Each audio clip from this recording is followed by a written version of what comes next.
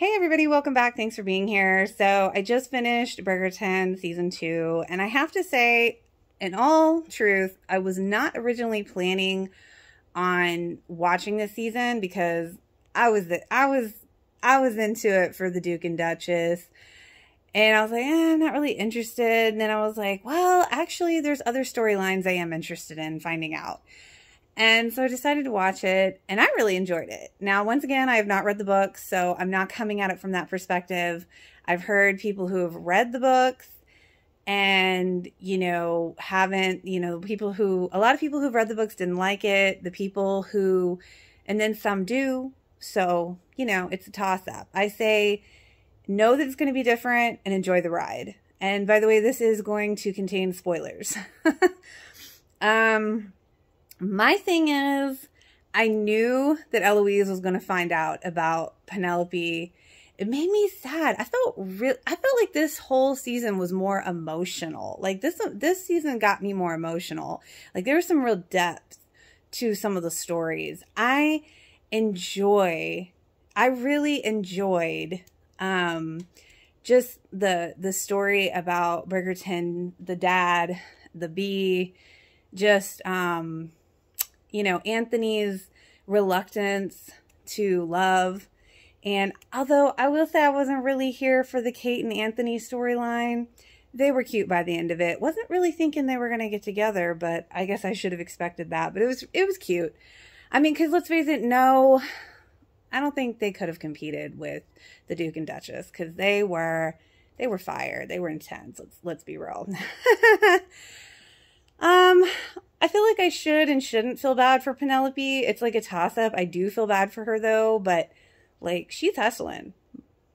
She's hustling. She's doing her thing. And I'm kind of loving it. I hate that it affected her and Eloise, but I knew that was going to happen. And I gotta say, Penelope's brave to expect Eloise to keep on holding on to the secret. Because that's a big secret for somebody who's all of a sudden hating you. And Colin, was that boy talk? Was that a lie?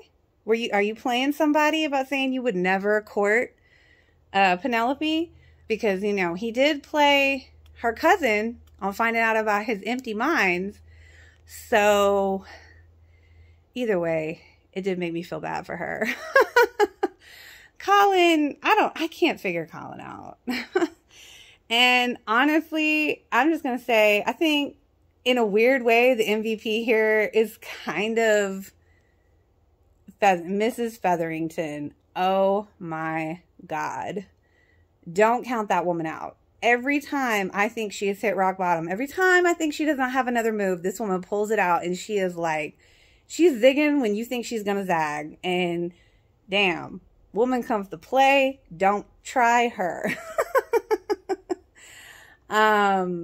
I don't know, the whole Kate and Edwina, I felt bad for them, but like I understood Kate, but I did feel like Edwina was really more naive, but I'm glad she like woke up and they could get over it. It almost took, Kate dying for them to get over it, but hey, things happen.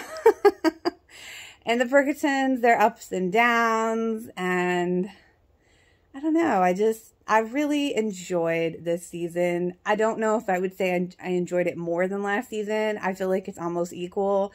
And I am curious to see the other stories. I feel like maybe this season was definitely like a bridge to the other stories, but I did enjoy it.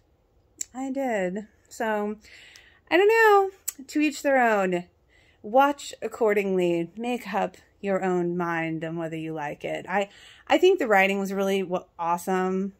The cast was stellar, and it was just a thoroughly enjoyable season, except for the back and forth with Anthony and Kate. That was a little frustrating at times, but I think it was meant to be that way. I wasn't sure if they were like trying to mirror certain aspects of the Duke and Duchess. I kind of saw little slivers of that, but like I said, that was its own fire. I don't think it can really be replicated. But yeah, those are my thoughts on season 2. I hope you all enjoyed. If you did, feel free to like and subscribe. Until next time.